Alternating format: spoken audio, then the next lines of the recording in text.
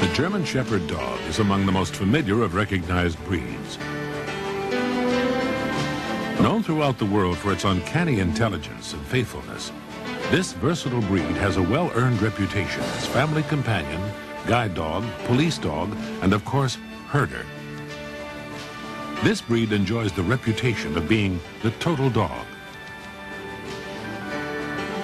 Developed from early types of herding and farm dogs, the German Shepherd dog resembled its present form by the late 19th and early 20th centuries.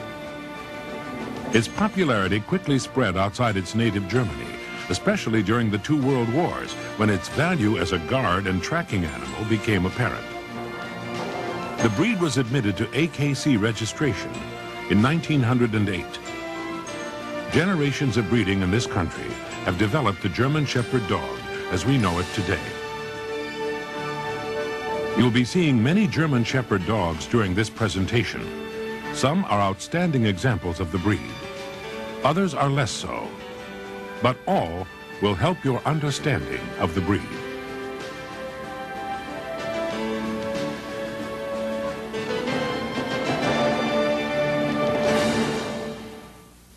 In general appearance, the German Shepherd dog is a well-balanced animal with harmonious development of fore and hind quarter.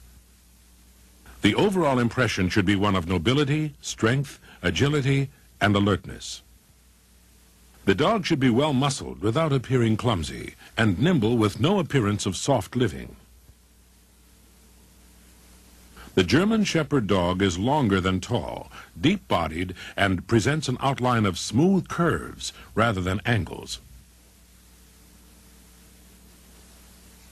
Secondary sex characteristics are strongly marked in this breed. Males and females are easily distinguished.